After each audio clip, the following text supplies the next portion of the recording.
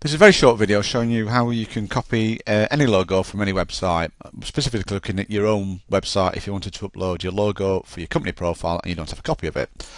I'm just going to open another tab and I'm going to go to another site that we own, Logo.mp4, and there's the company logo.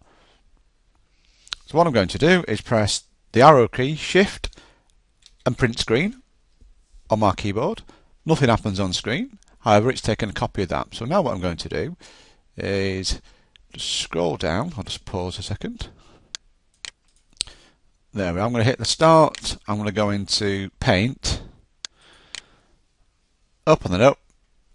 And if I just move you back to the top of the screen, there we go. I'm going to click Edit and Paste. And what you can see now is this is a copy of the web page that I've just been on.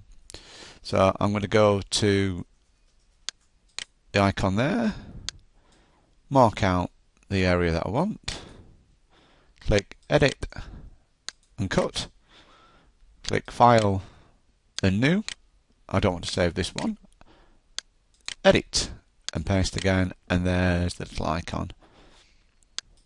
I've just brought the sides in a little bit, and now I can save that as wherever I want to save it as. I'll save it as My Documents, one space date, and we will save it as a JPEG. And save. I'll shut this program down, shut the browser down, go into My Documents and just click on one date, and you can see that now that's a picture that I could use to upload as a logo, and it's as easy as that.